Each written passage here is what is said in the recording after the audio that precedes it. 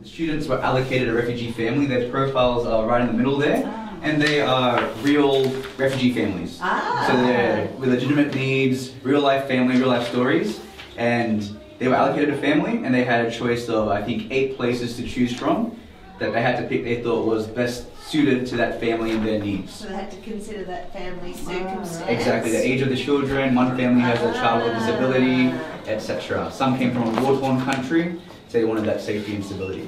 So to start us off, the first question was all about telling us what your location was in Australia, who the family was, and why it's a suitable place for them. Does anyone want to start us off? Yeah, go for it, Tom. Thank you. So, my family is the Hamid family. We want to relocate them in Rockhampton. There are many reasons why, such as the climate is one of them. So it's not always hot and it's not always cold. So so there's not things like droughts and stuff like that. So it's suitable for them. But it's also good when it rains because it helps everything grow and stuff like that. Another factor is the healthcare and education. Since they have a disabled daughter, there are many education systems, such as schools, that allow her to have the access to things that she needs, such as like education, and also there's hospitals for her to go and get the stuff that she needs. Bouncing off being white and the climate and stuff like that, we've got the Hamid family as well. We chose Broken Hill. Part of the reason we chose Broken Hill was because it's more on the warmer side of Australia, and they're from Arabia? Iraq. Yeah, I don't know. Yeah, but it's a pretty warm climate there as well, so it's not much of a big transition from the climate. And because they're from Iraq, they're obviously of different culture. New South Wales is known for being very multicultural compared to a lot of the other states within Australia. So that's why we chose New South Wales. And what James said about the climate, so it's known to be very hot and dry in Iraq, and we thought that from generations of them living there and moving here, they can help the government or just the community with what they've learned in Iraq and help sustain just Broken Hill.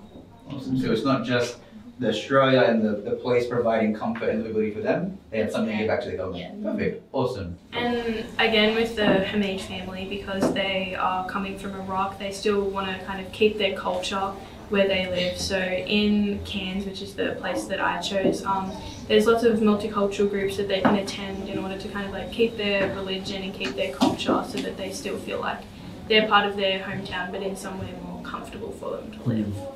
And I just want to say something. Well, due to the dry area of Broken Hill, and they're much drier, for example, like Sydney, they've gotten used to not having as much water flow, and they have systems for that. So it's one less thing the Hamid family has to stress about. So it's one thing off their plates, especially migrating from a new country, not knowing what everything is. So it's just less stress. Awesome. The family that our group was allocated was the Vazvados family, and they originally came from Afghanistan. Well, the place that we chose to relocate them was Bunbury, which is a small community, so they'll be very welcome. And it has good temperature, an average temperature. It's hot and cold in the right seasons it should be, and it is very comfortable for livability for the family. And there's really a lot of educational resources and attractions such as the Dolphin Centre and schools and various kinds of places. The healthcare is good too. It's basing off the Bunbury's in Western Australia. Yeah, Western Australia.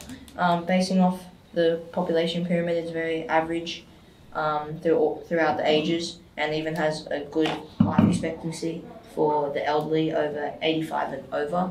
So meaning that they have good healthcare within Bunbury. Yeah. So there's the evidence, right there. And that's one of the geographical tools that the students learn how to create, as well as in maths they focus on some of those graphing skills, and then Jaden did well there to interpret that data and apply it to their livability.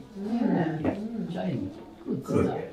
I also have the same family as Jaden, but instead my group decided to relocate them to Katoomba, and this is because Katoomba is a small and inviting community which offers the basic necessities a refugee family needs. So as an example of factors that contribute to this is that Katoomba has a similar environment to Afghanistan, meaning that the family can adjust to this easily. Along with this, there's different clubs and activities which encourages the family to feel safe and included. As an example, there's an RSL club, soccer teams that the adults and children can join, so they can make new friendships and build their social connectedness. And just overall, there's a safe environment with access to food, water, education, and health.